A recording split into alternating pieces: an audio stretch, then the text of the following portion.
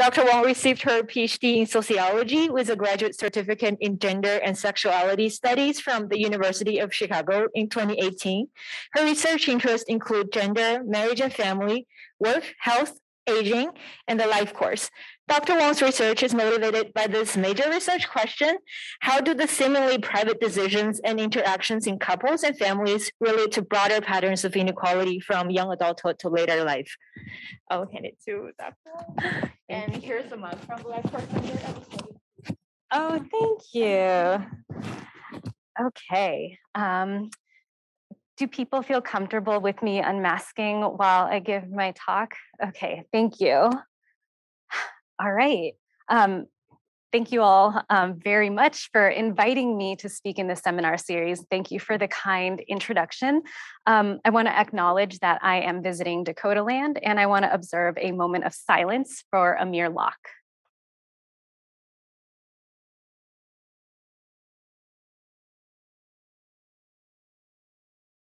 Thank you, everyone. Today, I am sharing work from my forthcoming book, Equal Partners: How Dual Professional Couples Make Career, Relationship, and Family Decisions. I'm pleased that I'm able to give this talk on Valentine's Day. Thank you for celebrating the holiday with me.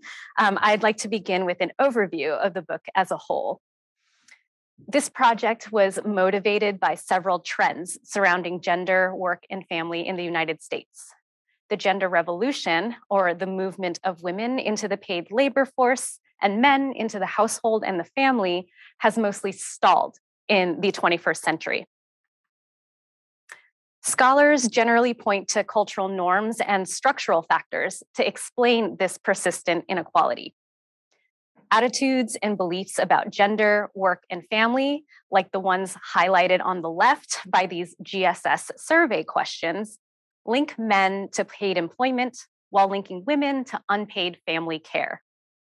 To be a good man, given these cultural logics, men must work for pay. And to be a good woman, women must put family first.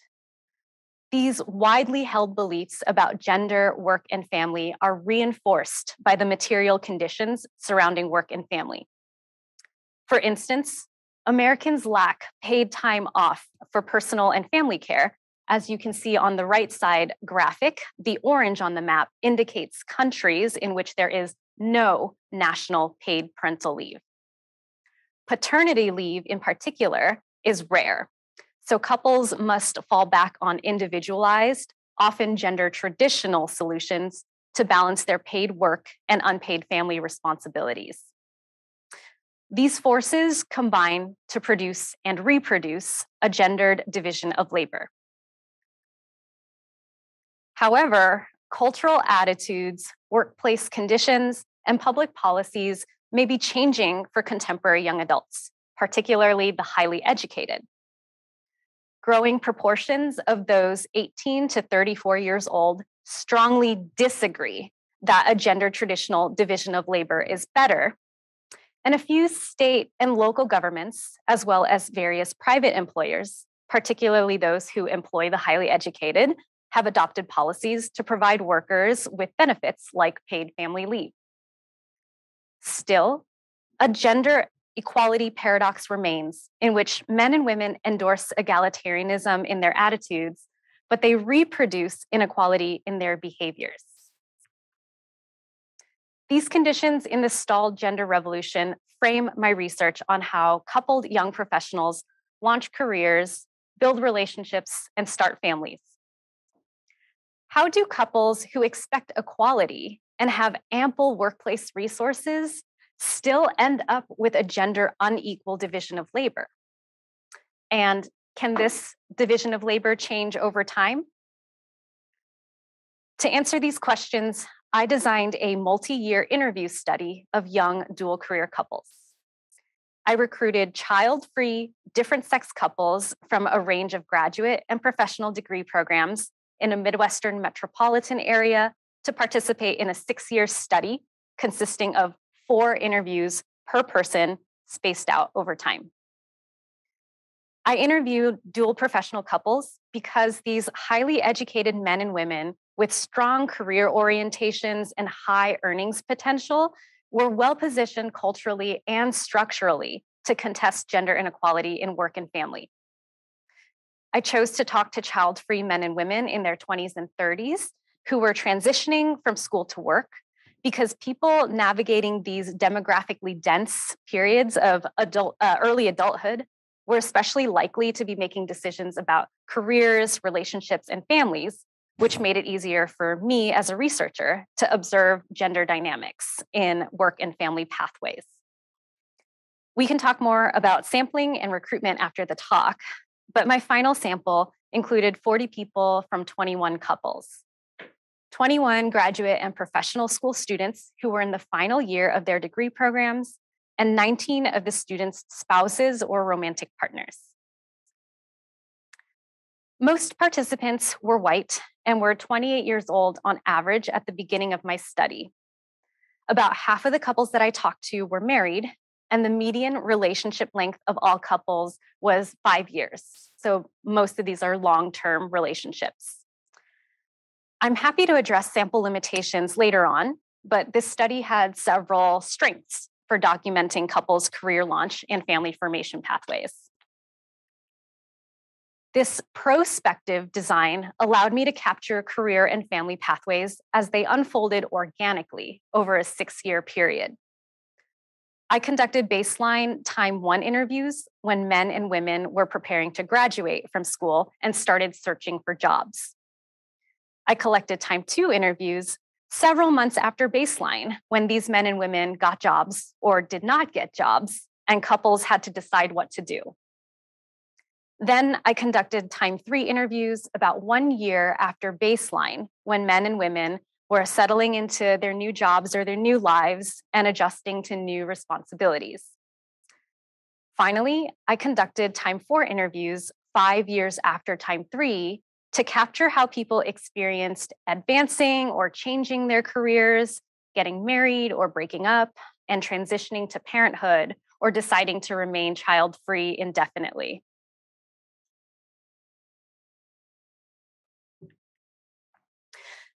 My decision to interview partners separately also gave me more data compared to previous research that mostly collected interviews from women only. Decisions about work, relationships, and family life are often made by partners and not just individuals. Without interviews with men, we can't understand how conversations and interactions between partners can lead to different work and family outcomes for men and women. What I'll present today hopefully really highlights this point. In total, I have over 200 hours of interview data collected from in-person meetings, telephone calls, and Zoom video calls.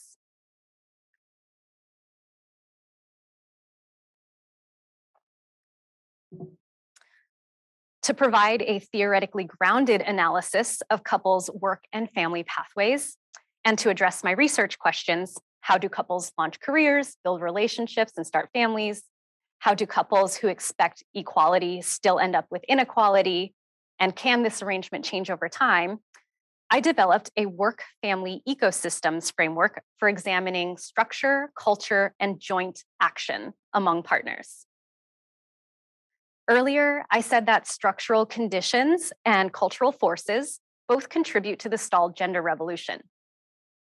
Sociologists also recognize that individual agency, although bounded by social structures and cultural norms, still matters for the advancement of the gender revolution. While we have theoretical tools for understanding how an individual interacts within their society, we have relatively fewer tools for talking about how two actors navigate their society together as a unit. I build on Shin-Kap Han and Phyllis Moen's concept of coupled careers to consider how structure, culture, and joint action might look in the context of a marriage or a romantic partnership. The coupled careers model views men's and women's professional careers as interlocking within a relationship, as you can see in the up and down arrows on the left side of this figure. Partners' family careers are intertwined as well, as you can see in the up and down arrows on the right. and family careers refer to the roles that men and women play in their relationships and in their families. Partners' family careers are intertwined with their professional careers, as denoted by the left and right arrows across the work and family quadrants. This entire web of two careers and a shared relationship and family life evolves over time as couples move across life stages, as visualized here by these grids marked by T0, T1, T2, and T3. I start with this focus on partners' interactions within a dyad, and I add a more explicit discussion of power in my work-family ecosystems framework. Scholars usually think that having more resources like income and status means that a person has more power. They also believe that doing more unpaid or devalued labor in the domestic sphere means a person has less power. In a dual career relationship, men may have relatively greater power due to their structural advantage in the workplace. And women may have relatively less power, especially because they also face stronger cultural imperatives about doing unpaid labor for their relationships and families.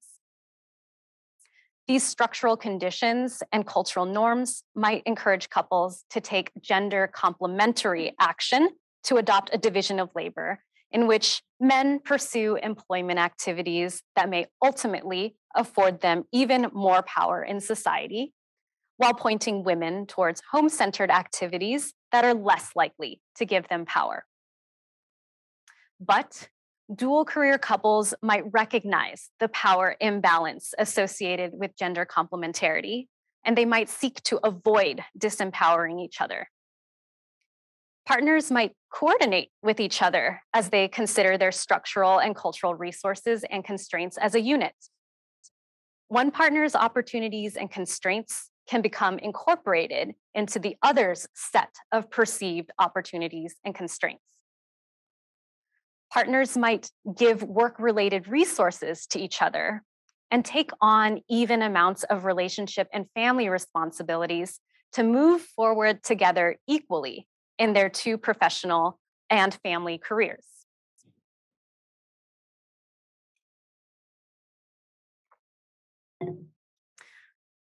The work-family ecosystems framework also more clearly specifies how a couple's division of labor may crystallize or change over time. The coming together of structural supports or constraints, egalitarian or inegalitarian cultural attitudes, and multiple possible forms of joint action creates a self-reinforcing equilibrium for the partner's web of coupled careers. Workplace conditions and cultural beliefs enable certain kinds of joint action. At the same time, partners' coordinated behaviors can set them up to experience specific workplace conditions, which in turn can inform their attitudes about what is possible for future actions. This feedback between structure, culture, and joint action perpetuates this equilibrium and produces path dependence in couples' work-family trajectories. When couples encounter supportive structural conditions, culturally support egalitarianism, and jointly take action to make the most of these favorable conditions, we could expect to see egalitarian work-family trajectories. But this equilibrium can be an unstable one. That's why I chose an image of a sphere balancing on top of a hill on top of an upside-down parabola. A change in the partner's work-related conditions, their cultural attitudes, or the way that they take action together may ripple out to alter the ecosystem of their coupled careers. I imagine that it's really hard to keep this ball balanced here at the top and pretty easy to knock it off this peak or this vertex. If couples face challenging structural conditions at work, if they express attitudinal support for gender traditionalism, or if partners do not successfully coordinate their actions to use the resources available to them to facilitate equal sharing, we might be more likely to see gender unequal work-family pathways. Again, feedback between structure, culture, and joint action encourages path dependence, and this new work-family equilibrium might set in over time. Here, I'm using the image of a sphere sitting at this valley or at this low point of the parabola because existing structures and cultural norms make it pretty hard to be anywhere else that is not this gender unequal work-family equilibrium. Chapters 2, 3, and 4 of my book describe the 3 work-family pathways that couples traveled over 6 years. Chapter 2 describes the consistent compromisers who mostly experienced an egalitarian work-family ecosystem over time. These partners had consistent access to supportive workplace conditions, they held fast to their egalitarian beliefs, and they regularly coordinated their actions to make the most of their resources and navigate their constraints together. In particular, the consistent compromiser men used their workplace advantages to support women's careers and to enable their own participation in domestic and family activities.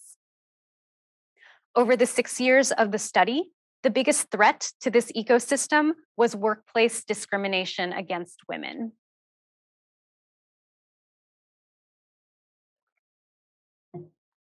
Chapter 4 describes the tending traditional couples who fell into a gender unequal work-family arrangement early on and got stuck there over time. These partners faced relatively greater work-related challenges, were more open to temporarily having a gender division of labor, and they took gender complementary actions to meet their work and family responsibilities. When men in the tending traditional couples faced prolonged unemployment, couples mobilized to get him a job, no matter the cost to women's careers. It was hard to change this work-family ecosystem over time as men became specialized as earners and women became specialized as caregivers. For the rest of the talk, I want to dive into chapter 3 with you. This chapter centers on the autonomous actors who experienced the most surprising pathway to me.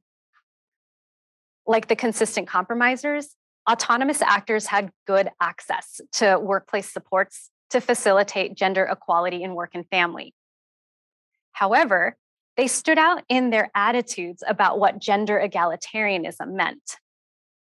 First, they expressed support for men's and women's equal right to pursue their best individual opportunities.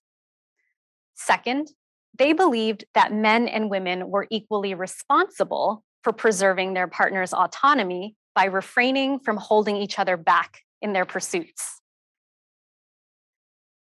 This gender-neutral logic was paired with a gendered pattern of action in which men passively stated their support for whatever women wanted to do, but many women actively compromised their careers for the couple. Structure, culture, and partners' parallel but mismatched actions came together to produce a unique 6-year trajectory for the autonomous actors. At time 1, when partners began looking for jobs, men independently planned their own career launches, but women more often made interdependent plans that accounted for the relationship. When actual job offers did or did not come through several months later at time 2, men deferred to women to make whatever decision they thought would be best, which effectively left the fate of the couple and their 2 careers to women. Most women opted for long-distance relationships to allow both partners to separately pursue their careers. Other women compromised on their own careers to keep the relationship together, sometimes by suspending their career pursuits indefinitely. The couple's work-family outcomes at time 3 varied depending on women's access to structural support and the actions that they took at time 2. What was consistent across these 3 time points was that women did more work to manage the ongoing uncertainties in the partner's 2 careers or their relationship. If women did not do this coordination work, partners broke up. This gender-neutral autonomous logic leading to gender imbalanced compromising for the relationship changed over time over the next 5 years, leading up to time 4, when both men and women made couple-focused rather than autonomous work and family decisions. I'll illustrate this 6-year trajectory with Max and Julie's story.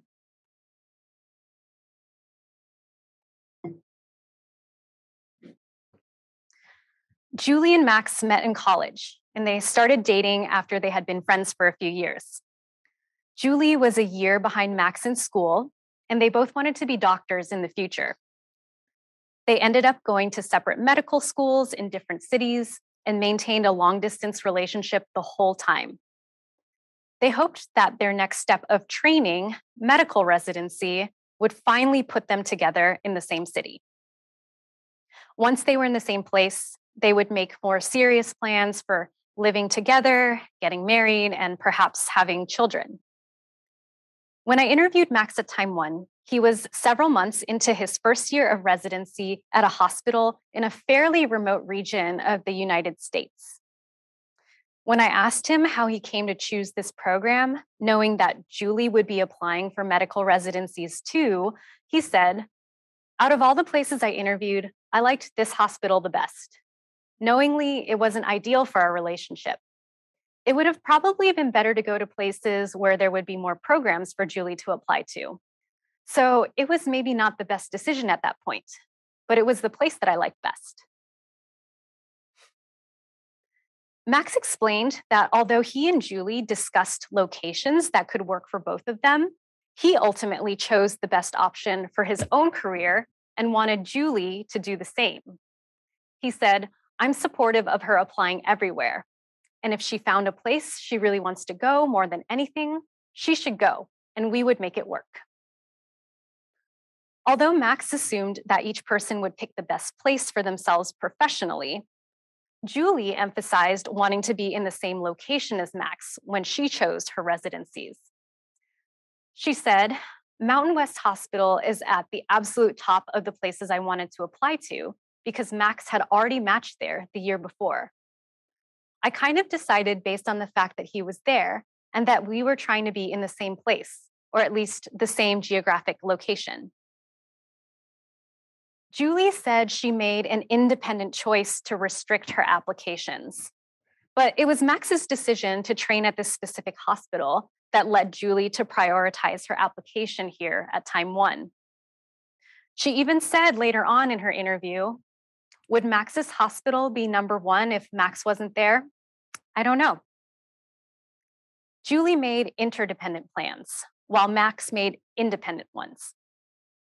These gendered actions lined up with the autonomous actors' gender-neutral logics, though, because Max and Julie were free to make independent choices, and neither of them would actively hold each other back in their respective careers.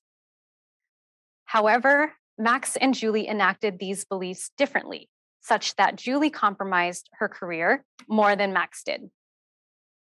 The partners could dismiss this inequality in the level of effort that they put into coordinating their 2 careers because they could point to a gender-neutral logic that drove their actions.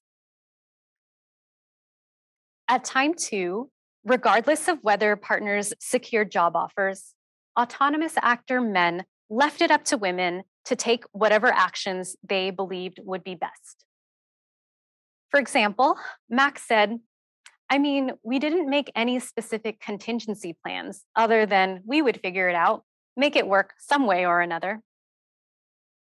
He was doing what he would have been doing in his residency all along and had no specific ideas for what to do if Julie did not match to his hospital. He wanted to let Julie decide for herself what was best for her.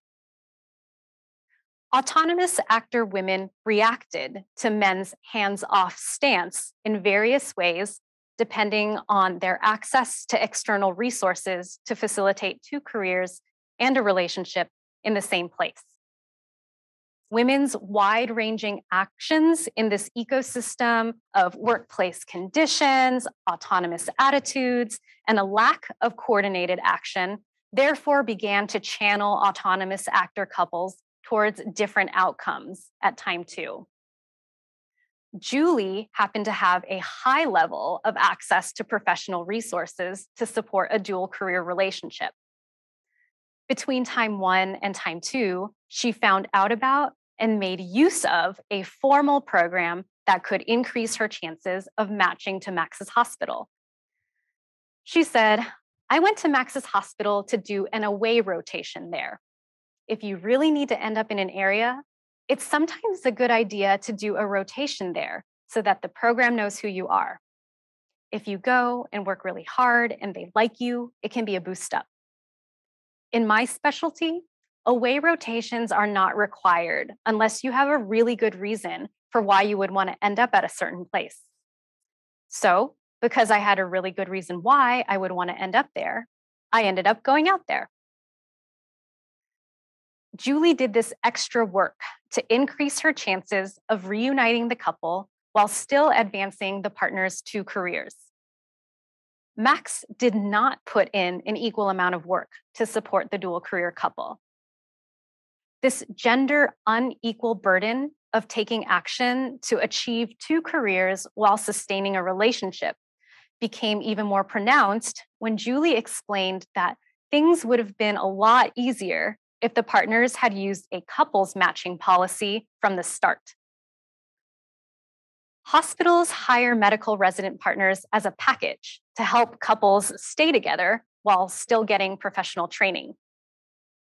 Max never thought to explore this option when he started his residency applications because he wanted to give Julie freedom to make an independent choice for her own career. He didn't want to unduly influence Julie's decisions and compromise her autonomy. And Julie never asked Max to take her into account because she wanted to preserve his autonomy too.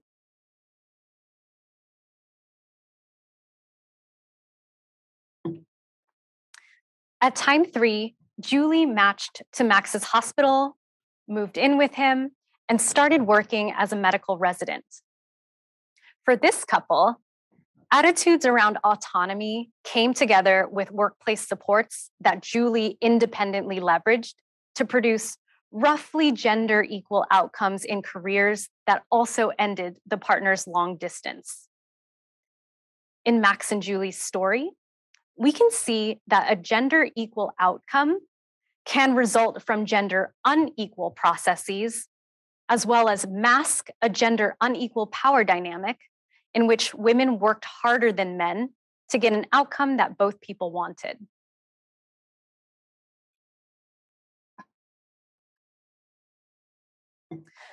Other women had fewer external resources to draw on. When things didn't work out and men told women to do whatever they thought was best, some women, like Janelle, chose to suspend their careers to keep the couple together. Janelle couldn't figure out how to pursue her PhD at a university abroad while her husband, Stephen, worked on his PhD in the United States when she found out that they were expecting a baby. Stephen wanted her to make her own decision, so Janelle abandoned her PhD plans. She assumed there was no way to make it all work because she couldn't ask Stephen to compromise his autonomy and his right to fully pursue his career by asking that he write up his dissertation remotely from her university. By time 3, Janelle was at home full-time with a newborn, and Stephen was preparing to graduate from his program and was looking for jobs widely. This couple's story provides some answers regarding how aspiring dual career couples with access to workplace supports like remote work arrangements can still end up with gender inequality. In making space for Janelle to make her own choices, Stephen effectively excused himself from actively pursuing his remote work option to facilitate Janelle's PhD completion. Stephen failed to leverage the resource for his partner and for the couple. Janelle wasn't in the same position to take advantage of a remote work option in her program. She felt stigmatized as a pregnant person requesting remote work arrangements and decided to drop the PhD conversation and leave her studies altogether. Other women, like Cassandra, prioritized their own careers at time 2 when men said that they should make their own choices. In choosing a long-distance relationship, Cassandra thought that she could allow both partners to continue their careers. However, Cassandra found herself doing more work than David to manage the long-distance partnership, and she broke up with him by time 3 when she got tired of being the only person putting in effort to sustain the couple. This couple's story reinforces my point that gender equality in work-family outcomes can sometimes mask gender inequality in work-family processes. Women did more work than men to maintain the partner's 2 careers and their relationship.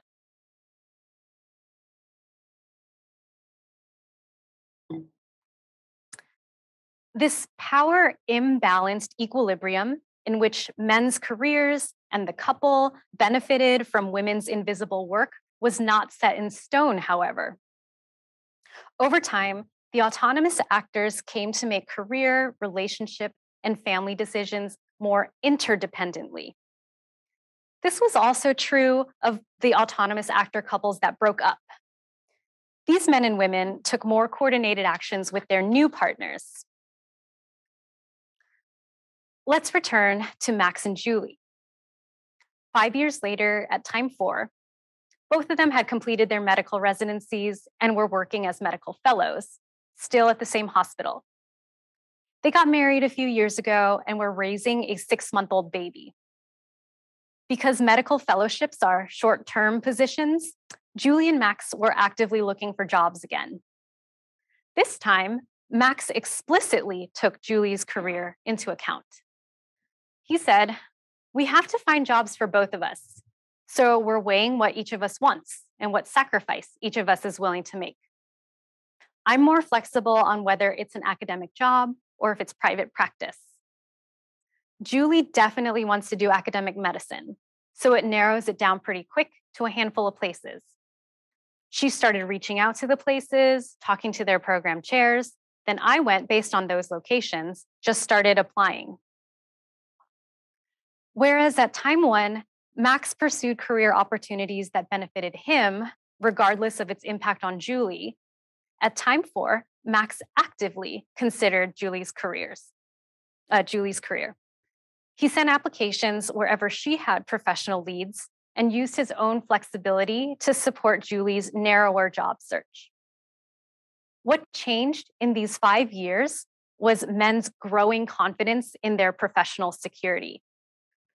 Max continued, "The people she works with here have been enthusiastic about hiring her to stay. Now it looks like they would hire me at a nearby hospital.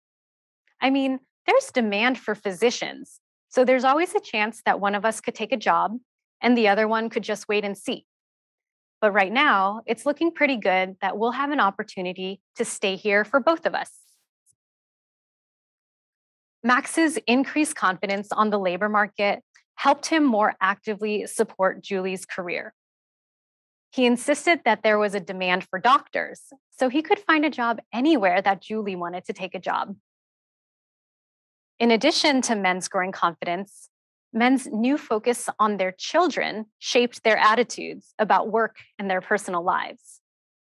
Max said, "I always knew that I would want to make sure my career allowed me to spend a good amount of time with family and kids. Now, actually looking at jobs, I guess it's more clear what that looks like. For example, if I got the opportunity to do an academic job where I had ideal research opportunities, but would be working all the time, versus a career that had less ideal academic opportunities and more time with family, I would take the second one." Max enjoyed parenting, So he was willing to take a job that was less ideal to him professionally if it gave him more time to invest in his family. Together, changes in Max's structural context, his increased access to jobs, and his new parental status prompted attitude changes that led him to take more interdependent rather than autonomous actions in his life with Julie. Max's new pattern of actions did not go unnoticed. Julie said, "I feel like we've grown together instead of individually or separately. It feels more like it's a partnership and we're evenly sharing dinner and cleaning and baby care and walking the dog and all that kind of stuff." I think that although the scales are tipped pretty heavily towards work for the two of them, I think that the balance right now, it's pretty good. Experiencing this work-family equilibrium for the last several years and seeing how the two of them collaboratively sustained it made Julie feel hopeful that they could continue this rhythm even as they prepared for another life change with their current job search.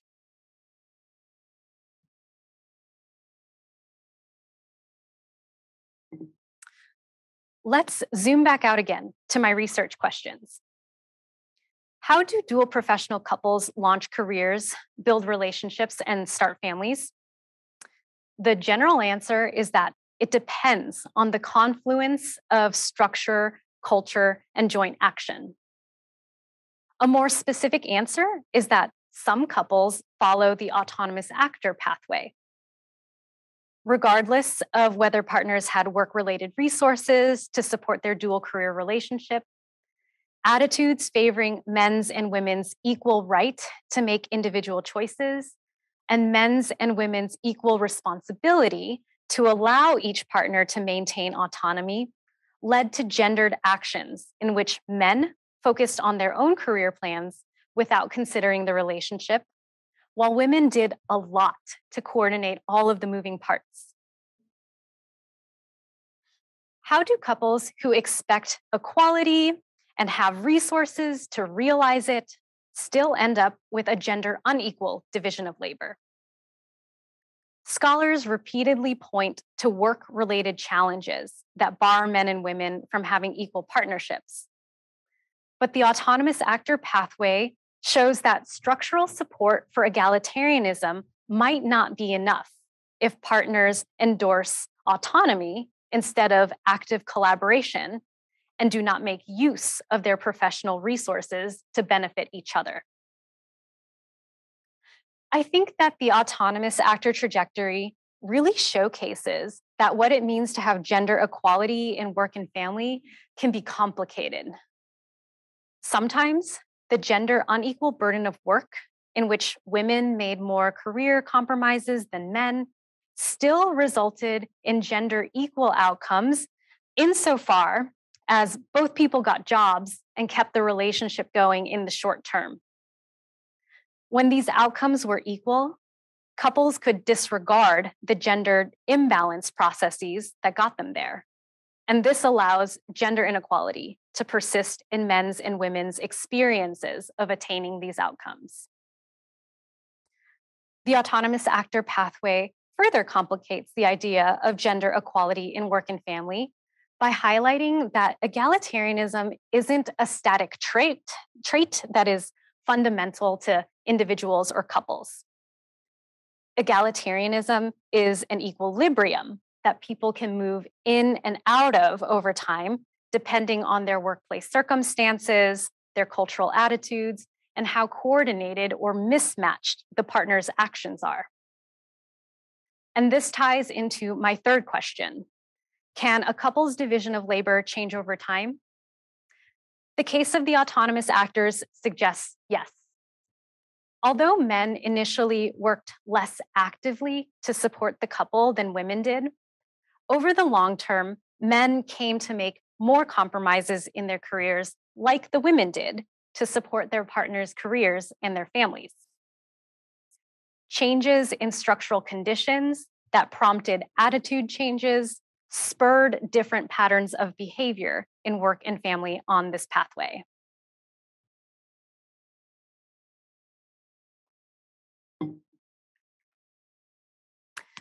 What does the autonomous actor trajectory tell us about the stalled gender revolution? I think this case shows us that the gender revolution is likely to advance in some ways while hitting new snags in the future. As we've seen, holding gender neutral attitudes rather than gender traditional ones still does not necessarily produce gender equal behaviors. And gender unequal processes can sometimes still lead to gender equal outcomes. What I hope this in-depth qualitative study invites survey researchers to do is develop additional measures to capture these sorts of gendered work-family behaviors in larger samples of dual earner couples. Because just focusing on outcomes like women's employment broadly might lead us to overestimate how much progress we've made towards gender equality. I also think this study makes a case for developing some additional measures around gender neutral attitudes, because these people were not necessarily endorsing gender traditional attitudes, but still ended up with a gender division of labor. What I hope my work demonstrates to policymakers and couples on the ground is that workplace and structural support for dual career couples is crucial for gender equality. Julie would not have been likely to make it all work out for her and Max if she didn't have options to help her land a job at Max's hospital.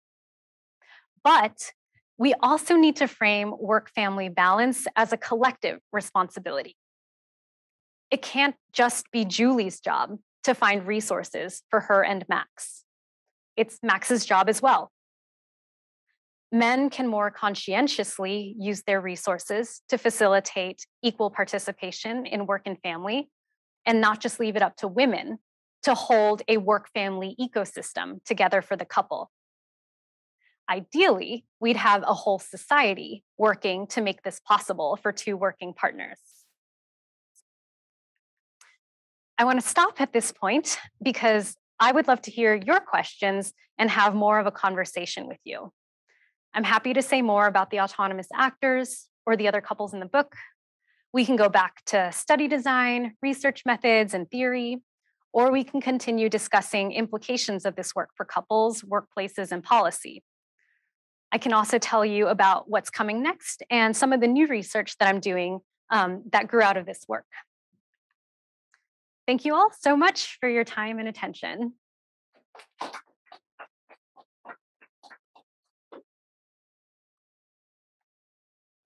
Phyllis. I really enjoyed this, and I enjoyed the focus on the autonomous actors. But do you want to tell us something about the other two groups and their pathways? Sure. Okay, so I gave a general overview. Oh, yes, right. I'm sorry. Phyllis asked if I could speak a little bit more about the other couples in this book. The two other pathways are the consistent compromisers and the tending traditional couples. So the consistent compromisers were men and women who came into this job search with a different idea of what gender egalitarianism in work and family meant. To these couples, gender egalitarianism meant that both people worked equally to support both people's participation in work and in family. So their ethos was, we do everything together. So the consistent compromisers really did very narrow job searches, targeting one or two cities that absolutely worked for both partners' careers. For most of these couples, things worked out because of strong structural support. So people took advantage of partner hiring policies. People took advantage of really portable careers that had multiple geographic hubs. And I think for the consistent compromisers, sometimes having dual professional couples where both people worked in policy ended up helping, because then they could target places like Washington, D.C., where both people could do policy relevant work and not have to give anything up. Over time, the consistent compromisers became parents, many of them, and that same ethos of we do everything together continued. So men and women told stories about taking joint parental leave to learn how to be parents together. And so they built up this habit of one of us steps in when one of us has to step out. Both of us know how to bathe the baby. The baby likes both of us. So it does not become gendered in the way that it is very common. It happens, right? But these consistent compromisers were really deliberate and again, supported by their workplaces to be able to take things like parental leave and have 3 months together to learn how to be new parents. The biggest challenge that the consistent compromisers faced in maintaining equality in 2 careers and at home was that women reported harassment and discrimination at work that partners simply could not respond to. Partners did try to help each other insofar as men would coach women in practicing interview questions to try to find a new job. They would look over each other's resumes to, polish it up so that you can start making your exit. And men really stepped up to become more than equal partners at home, to free up time for women to focus on this job search to get out of their toxic work environments.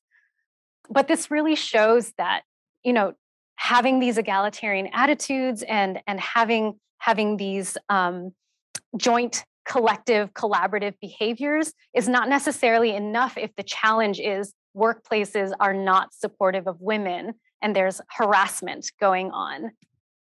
Okay, so that's the consistent compromisers.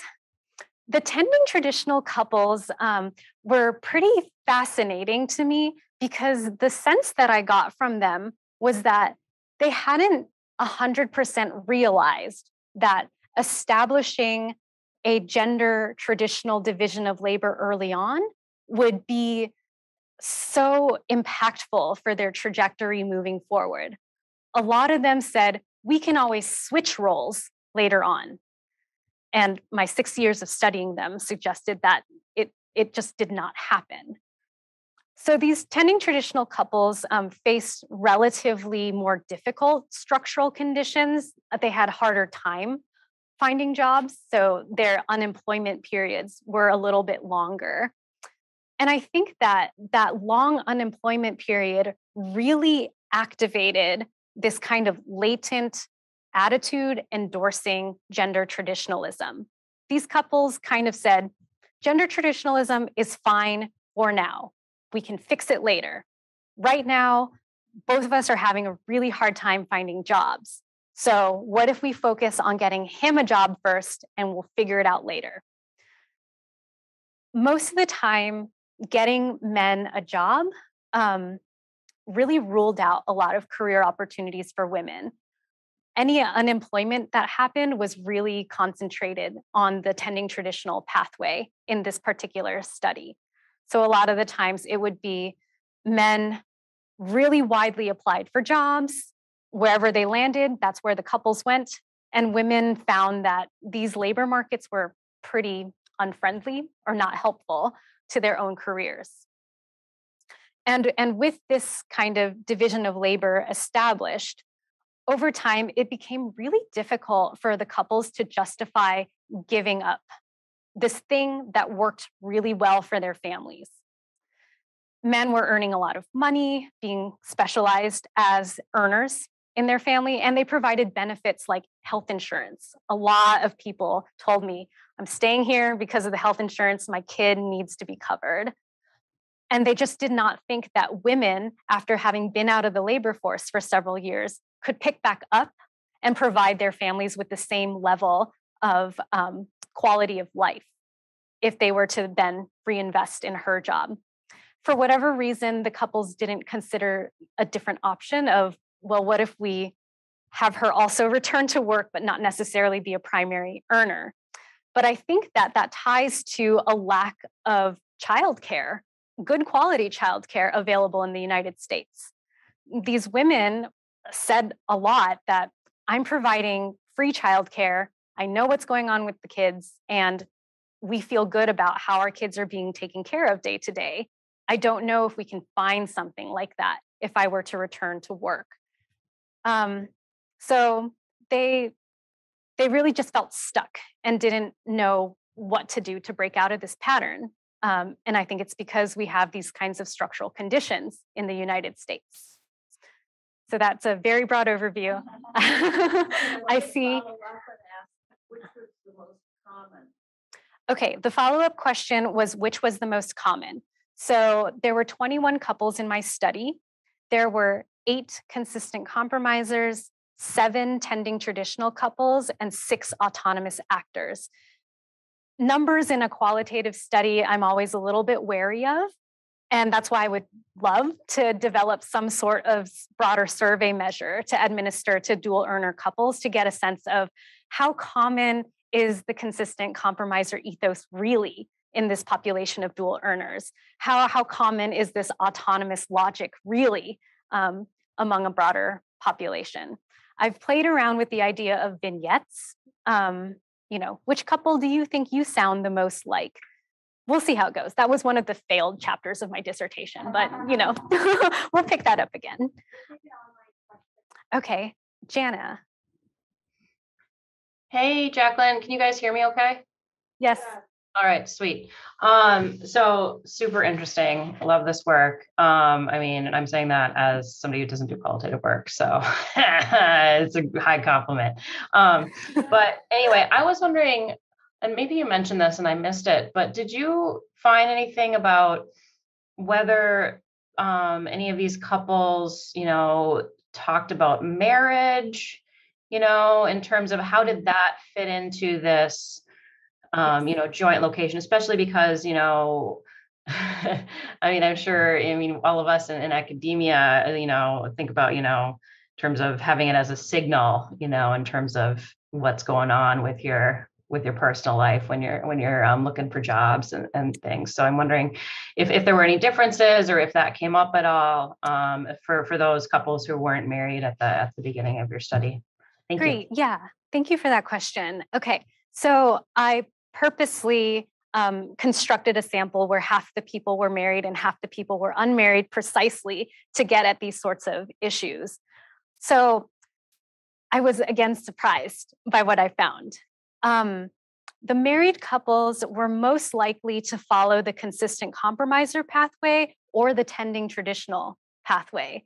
I think previous research would have suggested that people who are married might have just more traditional attitudes about relationships and things like that. But I actually found that it was not 100% the case. So in the consistent compromiser pathway, marriage for these partners meant that we are making a promise to each other to support each other in our joint pursuits. We are building a life together. So you can't just run off and do whatever you want to do. We need to be doing everything together. For the tending traditional couples, marriage to them was framed more like the relationship needs to be the primary thing.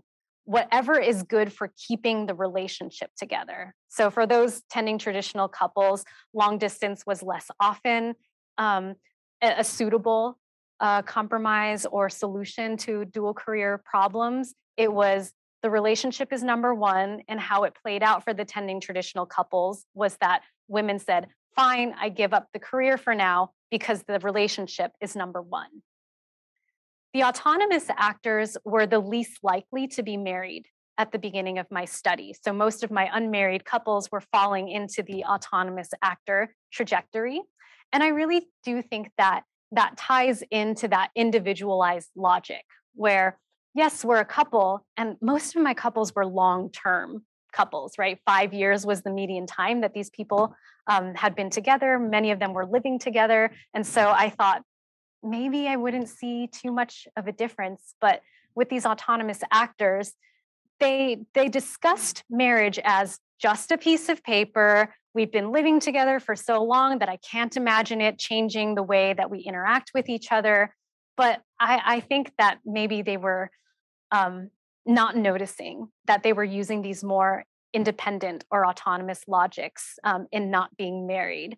And so over time, as they got married, started having kids and things, the logic kind of became more us instead of two separate me's who happen to be traveling together, and it's fun. Okay. Yes, Anne. Yeah, I have a question about maybe before, or if you have any insight about before you captured them in the first interview, maybe when they were starting in their graduate careers to specialize, even maybe within occupations, you used Max and Julie who were in the medical field. And I feel like I've been reading more and more about gender specialization within occupations. So more women will go into family practice because of what they imagine their futures to be like, and maybe more men will go into surgery. Or I don't know what the analogous masculinized kind of, or it even needs to be masculinized sort of within occupation job would be. But do you have any insight about how when you came to them, they were already kind of gendering their future? Okay, so the question is whether I can tell from my interviews, even before they got to me, were they already starting to choose these kind of gendered careers or occupations to take into account family stuff, maybe? Yeah, I mean, I also think, like, for example, in medical practice, family medicine, you would probably be able to find a job anywhere. Right. So it might also affect right. Yeah. So my research seems to be in line with Erin Seck's research on this sort of topic, where she finds that these family plans, maybe scholars are making a bigger deal out of it than it seems to play out for couples on the ground. So I rarely talk to anyone who said, I chose this because I imagine myself in the future as having kids and I want that flexibility. I think that perhaps it's because I chose these, really career-focused people who I think envision themselves like, well, I'm going to be a lawyer and that's my career, and like, we'll figure out the kids thing when we get there. A lot of people said, we'll figure out the kids thing when we get there. Many of them, when I started this study, said, we'll talk about that in 3 to 5 years. We'll not even start to talk about it until later. So I think these people were really focused on, let's get these careers figured out first before we put anything else onto our plates. So it felt like career was kind of the baseline and everything else fits in on top or between it.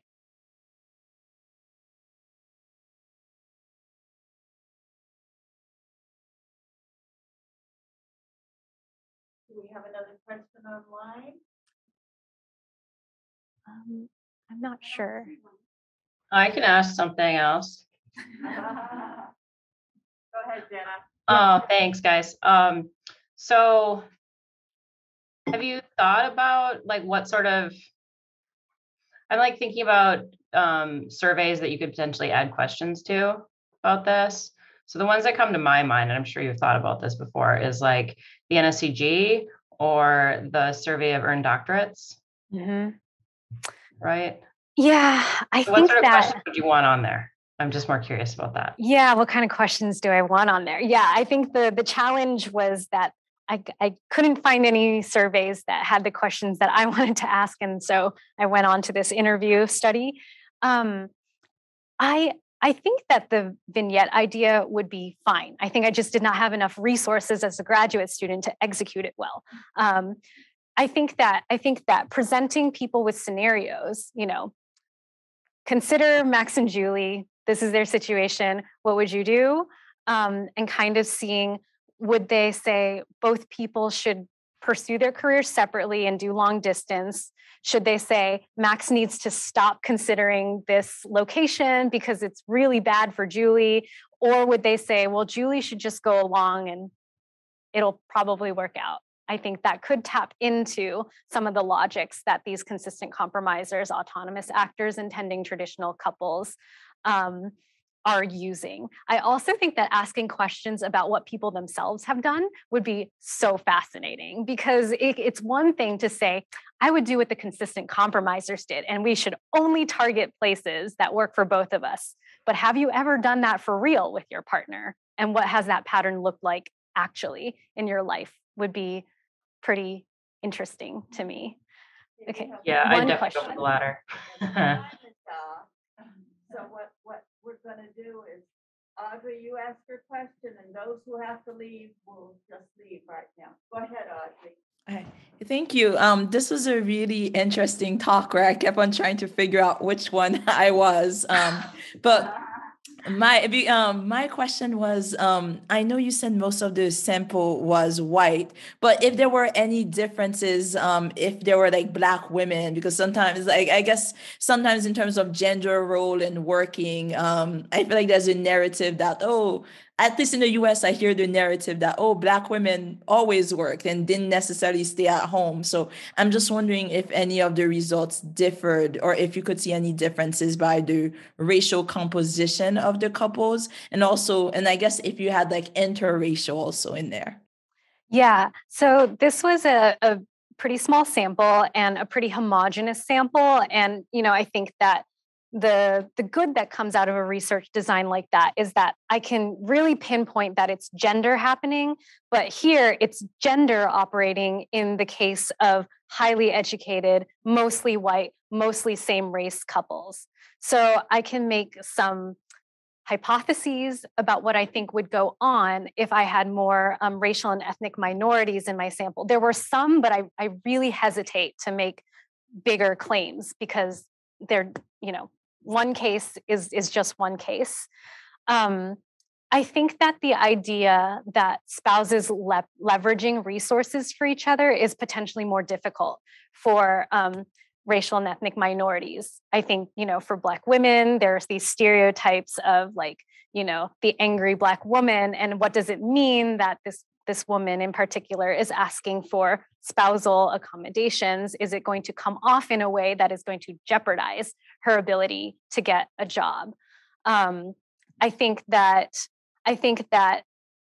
racial and ethnic minorities might also come into the situation with a broader set of logics for how to approach these work-family issues. So the idea that men are breadwinners and women are homemakers is really a white, like upper middle class thing. There could be just very different approaches to what does it mean for us to be a family, and what does it mean for us to be a dual earner family, and what does it mean for us to be co-parents or equal domestic partners. So I would love to see a study like this with a more heterogeneous population. So somebody else maybe can do that or help me do that. Well, thank you very much. And for those of you who have other questions, please feel free to contact Professor Wong. Thank you so much. Thank you.